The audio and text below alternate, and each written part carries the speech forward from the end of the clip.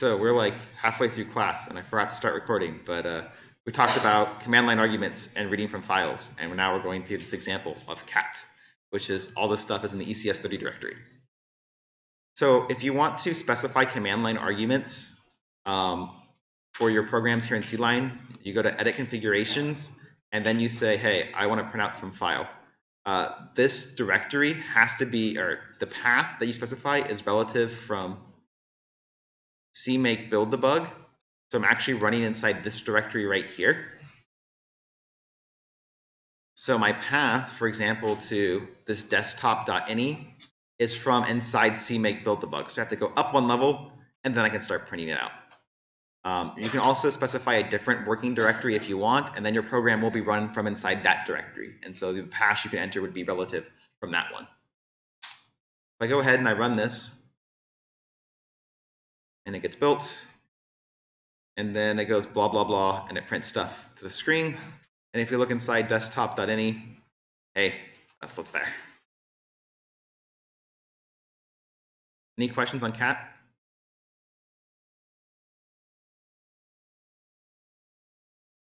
Okay.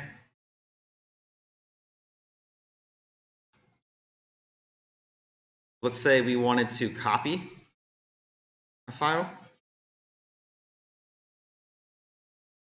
It's not too difficult. So to copy a file, we're given the name from a source and the name from a destination. So we first attempt to open the source. If we fail to open the source, we complain about it and we return. We then attempt to open the destination for writing. If we fail to open it, we complain about it. And then, God, stop. Just stop asking me. Okay, we're just going to leave that there because apparently it wants to stay. So again, if we fail to open the file for write mode, the destination, we're going to complain about it, and then we're going to close the source. Remember to close your file when you're done with it, otherwise you're going to get memory leaks because you dynamically allocated space. And then reading shouldn't be too bad. So again, notice that same loop structure. We read first. While we haven't reached into the file, we're now going to do something with it. Yeah. I believe it does dynamically allocate space. It dynamically allocates space for the file struct. We'll talk about structs in a second.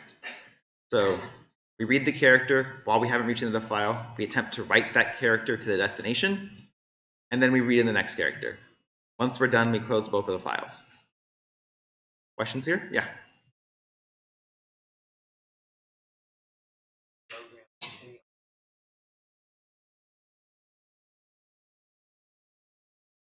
It depends on the operating system, but I think most will close the file handles for you. But again, you want to practice good programming practices and make sure that you explicitly release any resources that you're done with, so that you don't have bad habits later on when like you're not doing something this simple and this small. Oh gosh, like a bit too much to get into, but like what the operating system is going to do is it's going to go take that name, go figure out where that name is at on the hard disk, go to the hard disk, read a portion of that file into memory, and then it'll have it there and it'll keep giving it to you from memory because it's faster to read from memory than the hard disk. And then whatever contents it doesn't have, it'll go and pull them in as needed.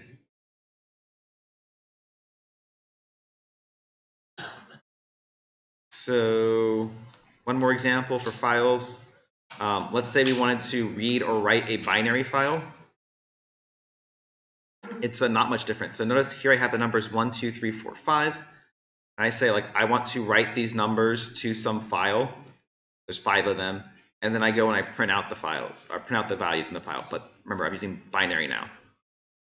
So in writing the ints to the file, I'm going to be putting their binary values there. So if I go and I open up this file in a little bit, it's just going to look like garbage is there because it's in binary. It's not meant to be interpreted as text anymore. And so if you open it up with like a text editor, well, it's going to try to show it to you, but it's going to show up as garbage. So we open it in binary mode for writing. We couldn't open, we complain. And then I do fwrite my numbers. Each one's the size of an integer. And then size is how big my array was, that file. Then I close the file. And for printing, it's pretty much the same. So I open the file. If I couldn't open it, I complain and I quit. And then I'm going to read out one number at a time into the address of num while I haven't reached the end of the file. And then I'm going to print it. I'm doing this because this function doesn't know how many elements are in the file. But if you did know how many elements were in the file, you could just, read in all 5 at once. And then we go and print it out and close the file. So over here is the binary numbers.bin. So if I try to open it up as a text file, it's garbage. But those are the numbers in binary. And if I go ahead and I run this file,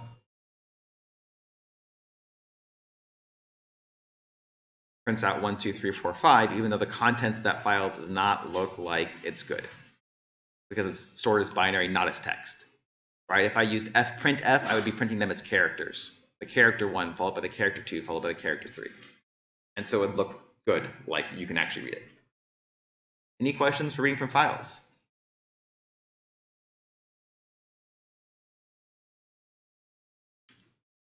Okay, great. That's reading from files. Hopefully it doesn't seem too complicated. It's just like reading from user input, except you say, what file do I want to read from?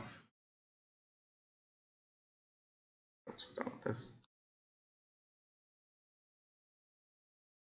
So now let's talk about user-defined types.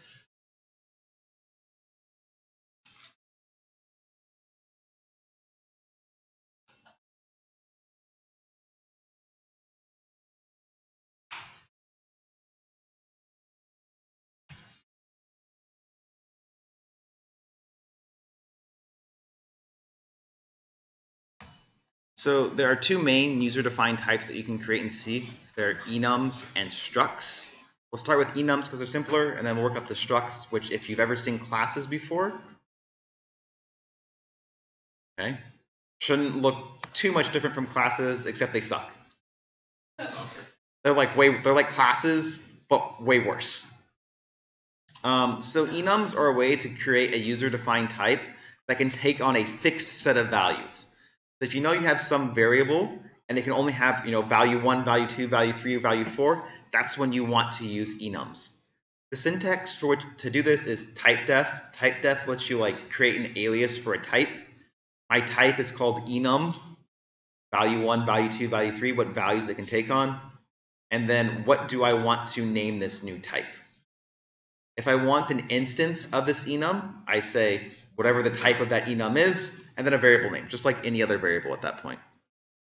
And it's very common for enums to put underscore type at the end to know that they're actually some type. So here I could typedef enum north, south, east, west as direction type. So now I have a new type of variable called direction type, and it can have one of 4 values, north, south, east, or west. So if I say up equals north, I can declare direction type left as well, right? Not initialize it, that's fine. Here's another definition for another enum of red, yellow, green for our light color. And so now I can set my light color to be equal to green. Or again, I can declare it with no value. Any questions so far about enums?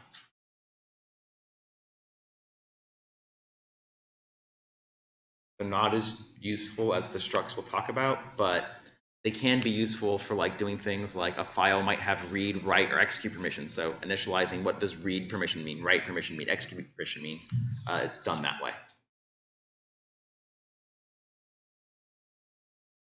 It's not, and you're about to see what's actually happening under the scenes right now. So under the scenes, an enum is just like a fancy int. And so when you declare the enum, the values are going to be 0 for the first one, 1 for the second one, 2 for the third one, 3, and counting up. You can specify different values for the enum types if you want. So when you declare your enum, you can say value 1 equals whatever you want. Value 2 equals whatever you want, and it will be initialized to that. So here I could say I have an enum red is 5, yellow is 12, and green is 66. Obviously, your different enums or values have to have different numbers, so I couldn't make yellow also equal to 5. That'd be really confusing. And so here if I say light color, light equals red, that's basically like saying, other light equals 5. Doing this is equivalent under the hood. And so if you check to see if red equaled 5, it'd be true, yes, it does. The whole point of doing enums, though, is to get away from using these like arbitrary magic numbers that mean things, and the meaning of that thing isn't like directly associated with the idea, right? Just having to memorize that 5 equals red is really hard, right? It's much easier to see my light color equals red instead of my light color equals 5. It's also a lot more type safe than doing the pound defines that we saw earlier. Any questions?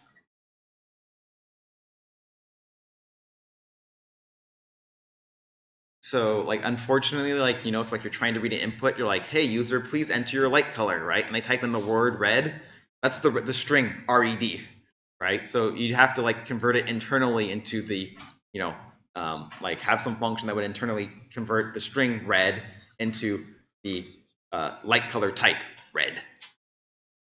That's kind of a bummer. Yeah.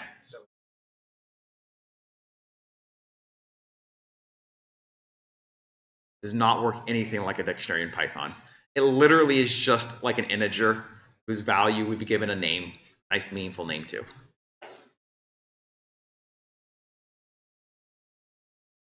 Okay. So again, enums are great, fixed set of values. You're generally, when you're comparing against an enum, it's always going to be like equality or inequality. You generally don't do like greater than or less than. Like, is red greater than green? Is yellow less than red? Is north greater than south? That's not questions you tend to ask, right? So they're going to be like equality comparisons. And again, since they're internally represented as ints, you can use them in a switch statement. So I could switch on my light colors type, and if my case is red, print stop. If my case is yellow, print slow down. If my case is green, keep going. You can do switches on enums. Any questions about enums before we move on? Yeah. Sorry.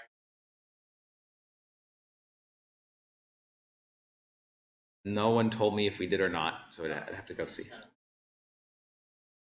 Nest declaration. But like, what would like a nested declaration for an enum even mean? Like, if I have like north, like, what would you want to assign north's value to as another enum? I mean, like you couldn't assign it like a whole other type of values. Like you could, if you really wanted to, and you're feeling like particularly, evil. I could define something like, red is equal to south, and that works. But I have no idea why you'd want to do it, but it's legal, right? And I don't know what you mean by having like a nested enum type. I'm not sure what you would put underneath it, because it can't like have another like object underneath it. It's just a value, like 7.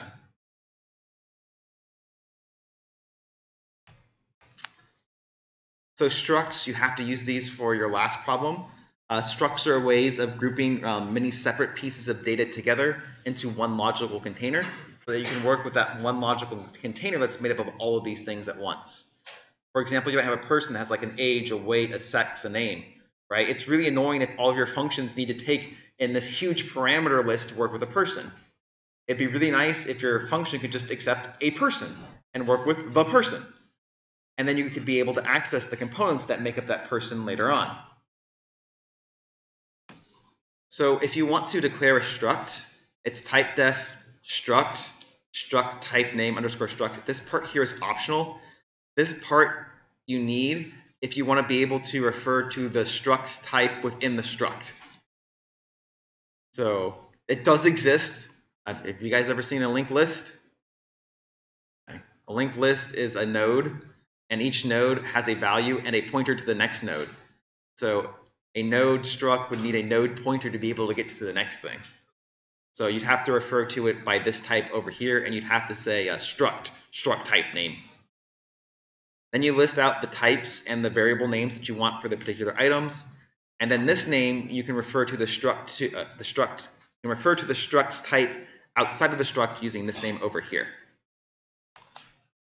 So as an example, we might say, hey, I want a person, right? Typedef struct is the keyword. This name can be whatever you want. I just normally say it's like person underscore struct. So it doesn't have to be underscore struct here. It can be whatever you want. They have an age, they have a weight, they have a name that has a hard-coded 15-character limit. I should mention for your homework, if you're doing hard-coded limits on anything, you're doing it wrong. and you should be dynamically allocating the space as you need it. And if you're like, man, every time I try to use those pointers, I keep screwing up, that's fine, you're still learning, but spend the time now to learn how to do it. Don't just try to avoid the issue and skirt around it and still suck at it later on, right?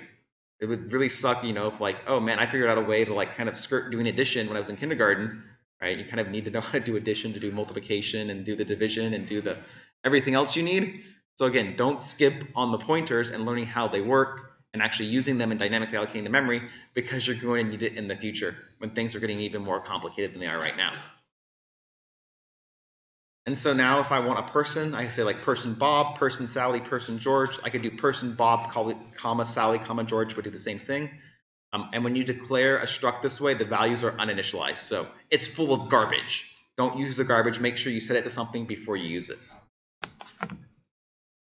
If you want to access the member of a struct, you use the period to be able to access it. So you say whatever your member or whatever the instance of your struct is, and then dot the member variable. So here we have a person called Bob. So Bob's age is going to be set to 70, Bob's weight 175, and then we're going to set Bob's name to be Bob, and his sex equal to, you know, male. Person Sally, Sally's age is 5, Sally's weight equals 50, and if you want to read the value, you can just say, you know, bob.age, and it'll give you back the value now 70. One thing I should mention is this should more technically be called the declaration. So I'm declaring this struct, and this is what the struct looks like, right? And so it's just the blueprints for how to build an instance of this class. And now when I say something like person Bob, I'm actually making an instance of this class. So it's making space for an age, a weight, 15 characters for the name, and a character for the sex. So like your declarations for the struct should go in the header file, right? All declarations go into the header file, and so this really should say like the declaration of the struct. Because, you know, anybody that's going to want to call your functions is probably going to accept that struct as an argument, probably need to know what that struct looks like. So it would be in the header file, probably at the very top of it too. Yeah.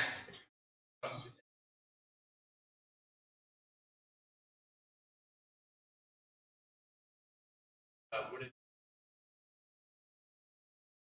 or dependent on? So whenever I create an instance of a person, it makes space for all of these things. So every time I say like person, it's going to make space for 2 integers, the age and the weight, 15 characters for the name, and then another character for the sex. Always. The space is always going to be there, even if you don't initialize it or use it. Any other questions? Okay. So sometimes you might have a pointer to a struct. Completely normal, because you can have pointers to all kinds of things. You declare a pointer to a thing just like you would anything else, plus asterisk after it. You want to dereference the struct. You dereference the pointer to the struct just like normal with a star. If you want to access the member of the struct, it turns out that the period actually has higher precedence than the star. So you actually have to do the dereferencing first and then access the member. Doing it the other way around will cause errors. One nice thing about C-line is C-line's pretty good about auto-correcting these things for you. So if you have like a pointer to a struct, and you do like a period, it'll automatically correct it to the arrow. And the arrow is shorthand for doing the above, the dereference followed by the member access. So, you know, if I have my person Bob over here, I can have a pointer to Bob. Bob's age equals 70. I could do, you know, star P dot weight equals 175. Or I could do P arrow weight, which is the much more common version of doing it, equals 175 to change Bob's weight to 175. I could stir copy Bob into Bob's name or change the sex to be male. Yeah. The question is, when would you use a pointer to the struct? What do you guys think? When would you have a struct pointer? So like one might be like if you want a list of structs, right? You can dynamically allocate space for an array of structs. The other would be you want to modify a member variable of the struct or modify the struct inside of a function.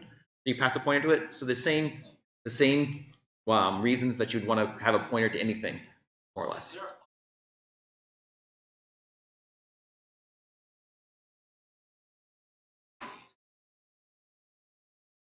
So you can do the size of a struct. You can say, what's the size of Bob? And it'll give you the amount of space that's allocated for Bob. Or you can say the size of person, and it'll tell you what's the size of a person object. So size of works on user-defined types as well. Any other questions?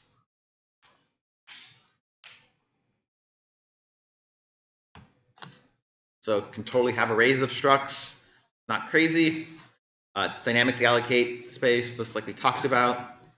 Nothing weird going on here that's not different from anything else. Deleting the array is just the same as anything that you'd want to do.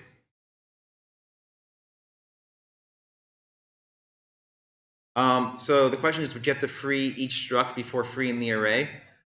You might need to free some of the members of the struct if you dynamically allocated space for them, right? So here, right, if I said like, this array was an array of integers, I would free it up just like I'm freeing up this array of people here, because they don't have any dynamically allocated members. But if their names, for example, were dynamically allocated, I would need to go through each person and free up their name, and then I could go free all the people.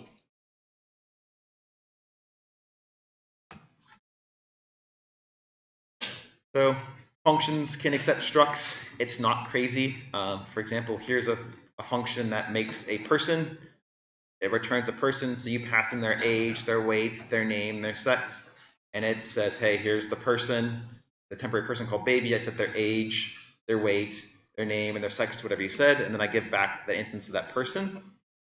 So again, remember, we can only return one thing in C. Just like in Python, you can only return one thing. The way that you could get around only being able to return one thing in Python was you could return like a list, or you could return a tuple, which is still a single element. It just had all the things inside of it. So you can do the same thing in C, in that if you wanted to be able to return multiple objects, you could return a single struct that had the elements inside that struct.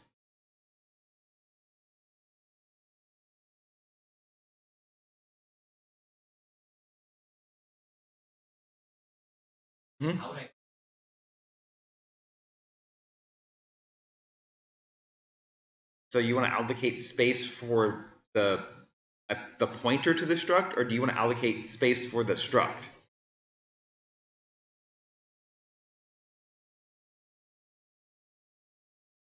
Well, again, like, for example, like if I say like integer pointer p, right, that allocated space for the pointer on the stack, right? If I want to make space now for the integer, I would say, p equals malloc or calloc, the correct amount of space.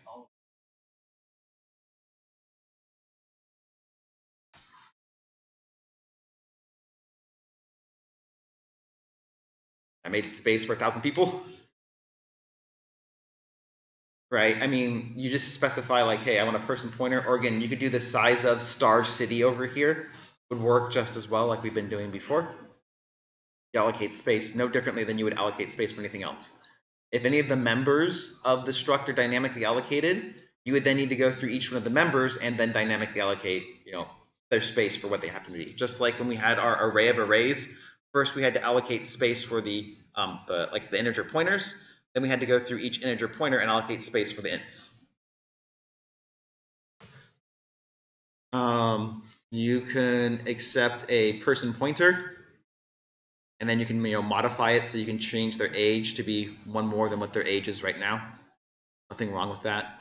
You can do plus equals here if you want to do person arrow age plus equals 1, or person arrow age plus plus. That all works as well. There are some times where you guys will mess up with doing the modification. You're like, hey man, I passed in that person or that matrix, and then I was able to modify the matrix's elements inside there, and that change appeared outside. But didn't I get a copy? Did. But you just have to know what you're doing. And I'll try to show you some examples of making that happen. So structs can appear with inside structs. You can nest structs within structs within structs within structs. It's not crazy. Happens all the time. Things are made up of things, which are made up of things, that are made up of things. For example, we might have a family which has some members, and we need to keep track of how many members there are. So you can add a family member, and so we could say family number members increases by 1. We reallocate space for that new member, right? Size of the person, and then we insert that new member into our struct. Copy them over. Or you might have like a struct that's going to represent a complex number. It has a real and an imaginary part. So our example that we've seen in adding complex numbers before, we just have a complex number num1, num2. We have our sum. We set the real part. We set the imaginary part. We return our whole complex number back, which has those two elements. Structs can be self-referential. So, for example, a person might have a spouse or a mother or a father. All those things are. Your mom is a, whether you believe that or not, your mom is a person, right? Right? Your father's a person, like your spouse is a person, right? So if I wanted to be able to like represent that relationship inside of my class, well, I have to put pointers to those structs. Like a struct cannot contain an instance of itself, or you end up with like an infinite loop of you contain a thing, right? It's like if a person had a person, right? Well, that person has to have a person, and that person has to have a person, and that person has to have a person. So you'd end up being infinite in terms of the amount of space you would need to represent a single person, because every person has to have another person inside of them. But what you can do is you can have pointers, because pointers occupy a finite amount of space, and then you can go dynamically create another person as you go along. So here I might have update my person struct that I have a mother and a father. But again, remember, C is top down, or is a top down one pass compiler. So it hasn't seen this name yet, person down here. So if I want to refer to the person struct, I have to use this name up here. And also, since the type def hasn't been completed, I have to say struct, person struct, to let C know that person structs is actually a struct pointer, or is a struct type. Seems a little bit redundant, but that's what you gotta do. Questions here?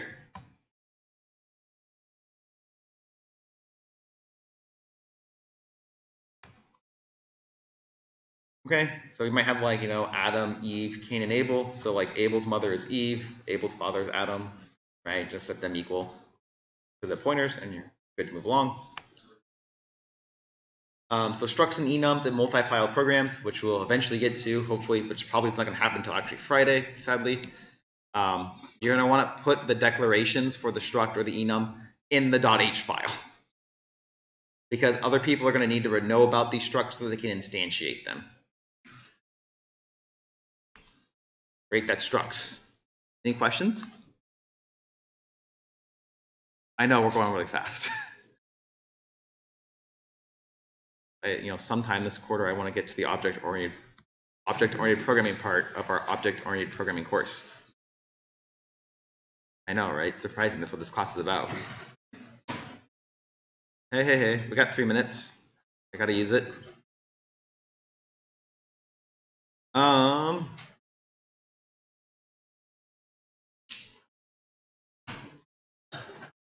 So this is an example of a circular array. What a circular array can do is it can fit a finite number of elements, and as soon as you exceed that number of elements, it'll start replacing the oldest values. So if you had like an array of like that could fit 3 elements, and you put in like A, then B, then C, you could fit all 3. But as soon as you put in the next one D, it would erase A, and so you have the front of your list would now be B, and then C, and then D.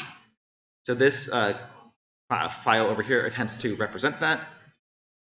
So in our circular array .h, we have our declaration, and we just have 2 functions defining them: add an element to the circular array, and then get the next element. We might have some other functions that might make sense, like getting their size. So here we have our values. We have our current pos, what position we're at in the array, when we want to read from it. We have the maximum size, which is how much space we've allocated. And then we have our current size, which is how many elements we have inside ourselves right now. So if I want to add an element to the array, well, my current array at values, at circular array cur size equals value, circular array size plus plus. Why is this so bad? Oh, I'm assuming you've dynamically allocated the space for this to begin with. So we just put in the value, and then we go to the next element. And then if we want to get the next element, well, the value that we want to return is the one at our current position. And then to get our next current position, it's the circular array plus 1, a mod the circular array max size. This will cause you to wrap back around to the beginning if you try to go past the end. Because like if you mod anything by 5, right? Mod is the remainder. You give a value between 0, 1, 2, 3, 4. So as soon as you go above it, it'll put you right back to 0. And then we reduce the size of our array. Questions? Yeah. Could my add element possibly go out of bounds? Yes, it could. This should say something like circular array cur size is equal to circle array. Oh gosh. Circle array arrow cur size plus 1.